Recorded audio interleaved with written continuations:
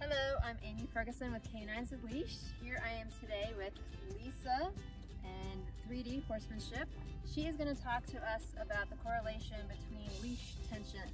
I have noticed that when kids come to camp over the summer, the ones that work with horses seem to work with dogs very well, and I think they understand that the tension on the leash has to be just right to get the communication line successful. And one of the things I see dog owners do is take a 6-foot lead, wrap it around their hand, and then you have 12 inches left. They should just buy a 1-foot lead, right? Well, what they want is control out of that dog, but I think they're getting the opposite. They're getting dogs that are struggling, pulling back, opposite, what we want. And we really need to teach how to communicate with the leash and build trust with the animal and the connection. And if you would tell us a little bit how that relates to your world with the horses. So I think what I would say is the problem, although I see it too, I see people with chains over their horse's nose, I see heavy duty halters. What we strive to teach people here at 3D Horsemanship is the appropriate use of your lead line and your halter. With a dog, you can get away with it. The dog, 65 pounds, 100 pounds, you can wrap that lead line around your hand and sort of manhandle it. Right. What we teach people is that even a horse that weighs 1,500 pounds, you've got to have lightness in your lead line. You don't want to be dragging the horse around. If you're doing this, he can drag me much more easily than I can drag him anywhere. So the communication is actually a body language.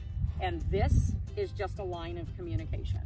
So what we like the horse to learn about is that I can lead him anywhere very lightly with the lead line. We teach them this so that they're not pulling by teaching them about pressure. And once you've taught a horse or a dog about pressure, they tend to respond to it, and they're much happier, and you're not pulling on them, and you're not dragging your horse around, and he's not dragging you somewhere. So we start with a rope halter. It does have knots on it that are in sort of critical placement areas, fairly sensitive on the horse's face. And we sort of teach them to release from pressure. I'm not going to grab the halter, but I am going to touch it, and I'm going to move his face. When he does it, I let go.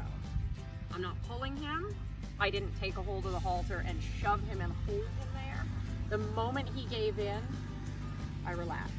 The horse then begins to understand that even when I step into his space and just touch the halter, he'll move away from me. Give it a try. Now we just walk into the space? Go ahead, walk into his space. Just because the horse didn't react to her doesn't mean that she goes to a level 5. She's going to step into his space. He's not paying attention to her. Yep. So take a step to the left. Redirect his attention onto you so that you are more interesting than whatever else he was just looking at. Now you're going to take a step into his space and you're going to shake the lead line. You're not going to pull on it this time, but you're going to shake it and step in. There you go. And now you're going to take a step back and release it. That's it. Magic! It's magic! Nice! Well, I appreciate your time today. I think it's very important for people to understand that the communication is through the lead, and the less pressure that is on the lead, the better you're going to build trust.